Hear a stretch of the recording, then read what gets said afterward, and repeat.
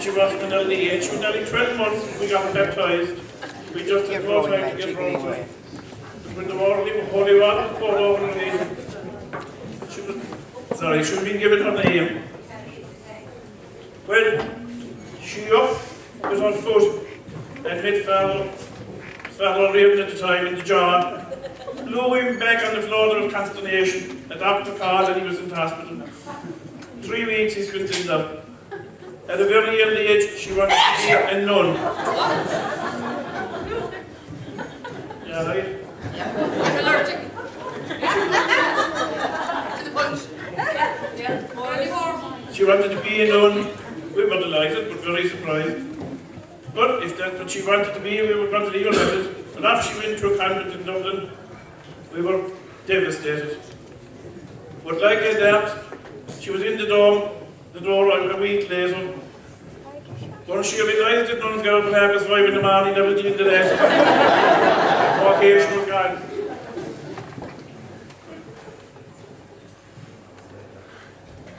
She's not great to get up in the morning. That's one of her biggest problems. There's no morning she's out of bed before 10:30.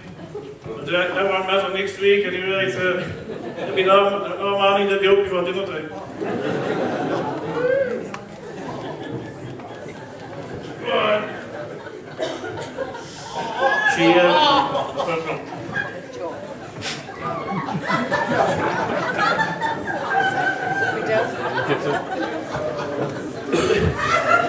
was always a very friendly child. Extremely friendly. And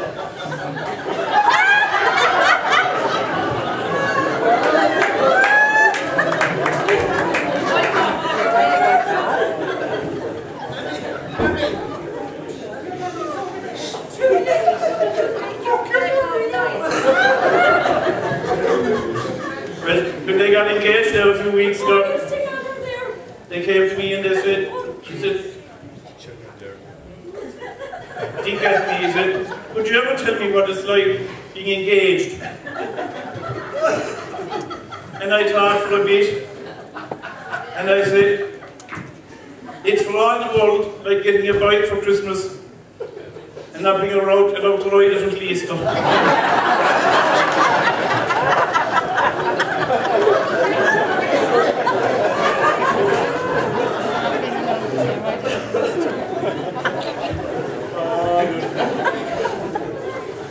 One thing that's necessary in a good marriage, and I told you that, is honesty.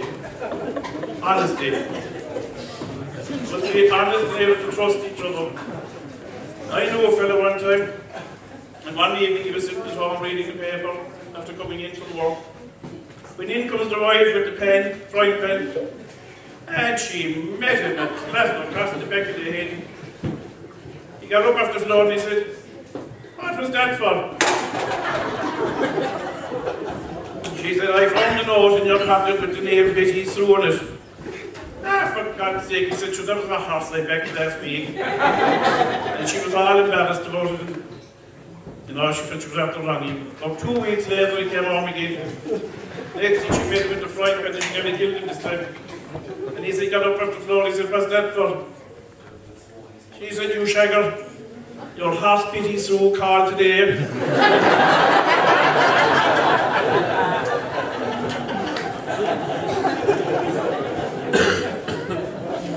Marriage is an institution which a man loses his bachelor degree and the woman gets her master's.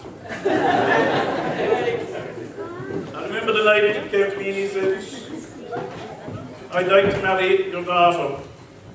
I said to him, have you seen her mother? He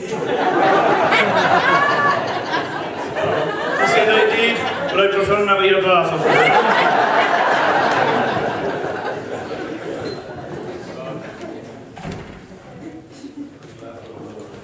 Some people say there's no difference between the words finished and complete. Think about the two words. Well, I think there is. Maybe we'll stop.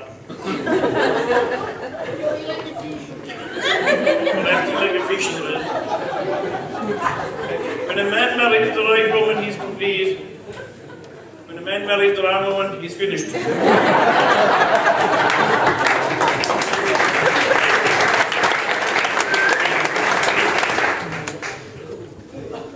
Well, I suppose I'm going to make a few toasts. Don't the two the bridesmaids look charming. Okay, Ken. They're charming. You know, they're very outgoing, and again, they're so friendly. So friendly. Well, I am. She's not. She's stuck up like her mother.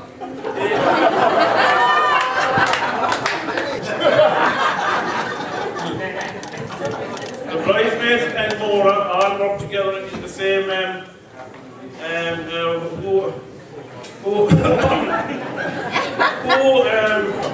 work in the same line of business.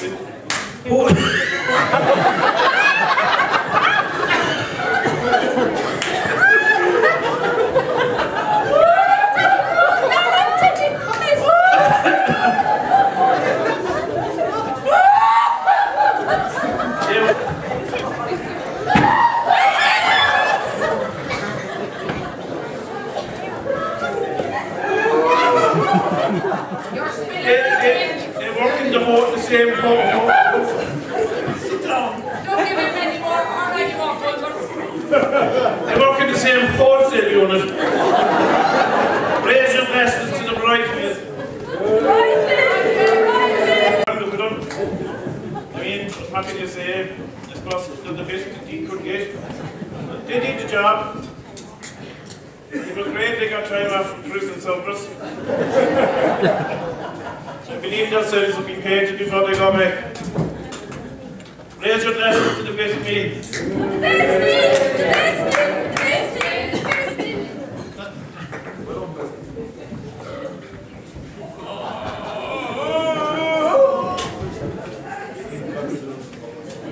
And a special toast now to my wife.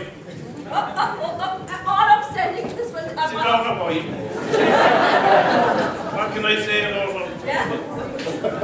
Well, to tell you the truth, he said, marry a woman like the back of a bus, you'll always have her. My wife.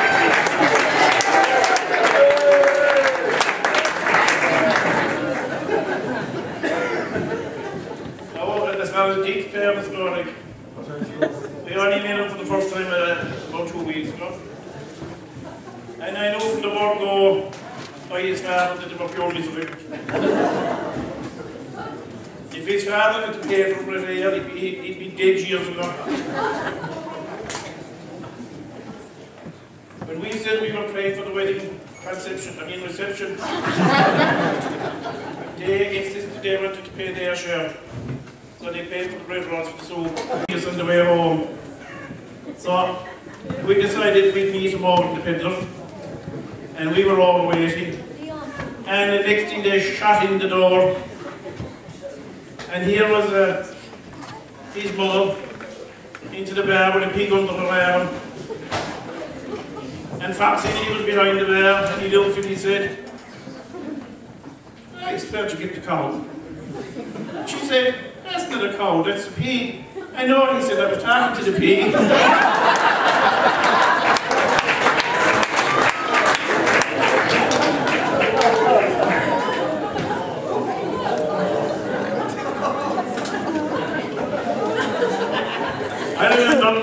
I remember when they got married, and his mother-in-law, she was a jade, an absolute jade.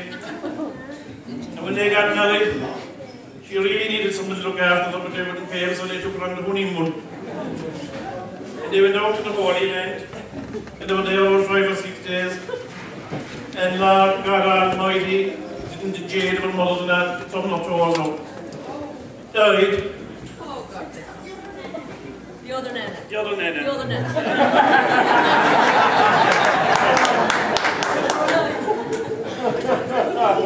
Well, then the first after what they were going to do with her.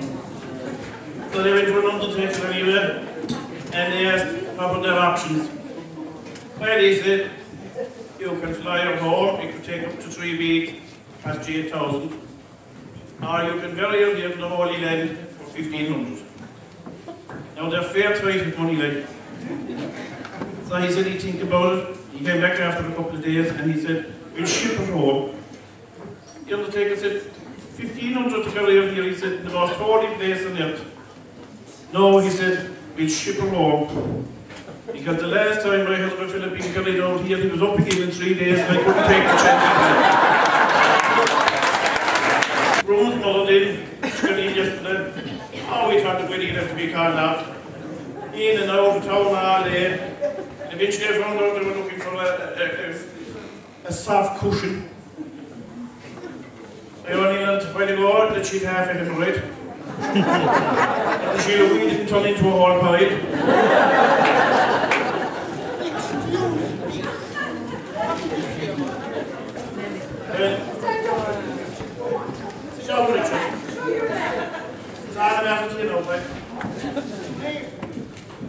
Our dad was doing very well for us at the 15 money behind her now, and we get a share of it. He's just cheap. Sometimes he's intended on pick up all the stations, but if you like him, he's kind of a fella. And when he gets rid of the old one and the old fella, things will be grand altogether. We're delighted with the bargain anyway. And I always told my dad that he never get married for money. It's not cheaper to get a loan. I want to thank Father Delbrook for coming back for today's proceedings.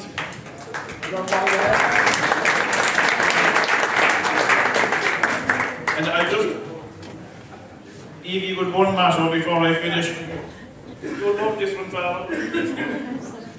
There were 2 rabbits living out in West America.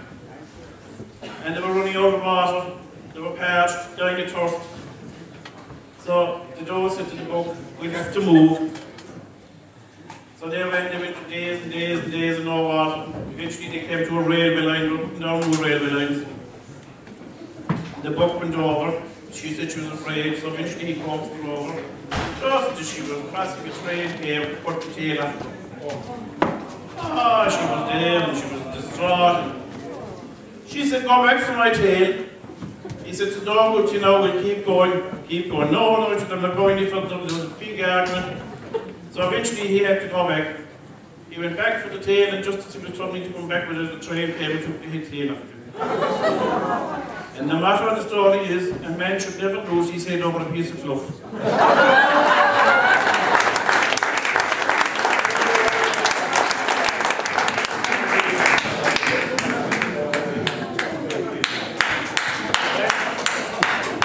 Here we have a toast to our new family.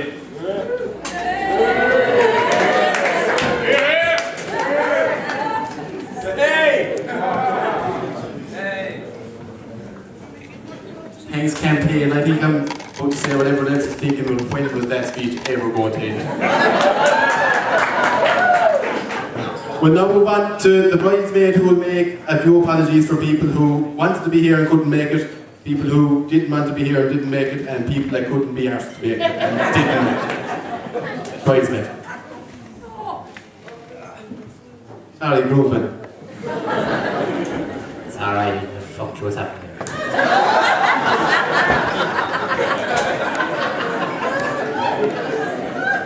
Dick. Lovely cake. They look a lot like yourselves. Splitting image of yourself, Dick.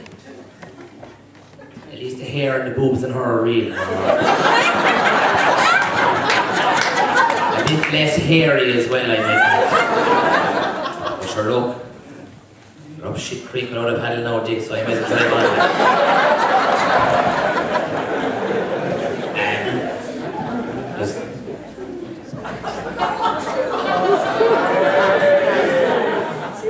Friday, I'm out there. I heard there was a free bar as well, so 2 Bulmers, 2 Heineken, 2 Jägerbombs, 3 tequila. 2 messages here for people who couldn't be here. Shit. I can't know. Yes. I found her number, I haven't lost that. Have you credit? Look, we'll keep it later, Come on. Hang on, and find it there, no, 2 seconds. Have it. Shh. I got this in the fax this morning. It's a fairly crappy fax. Dick, Mona, this is from Justin McCarthy.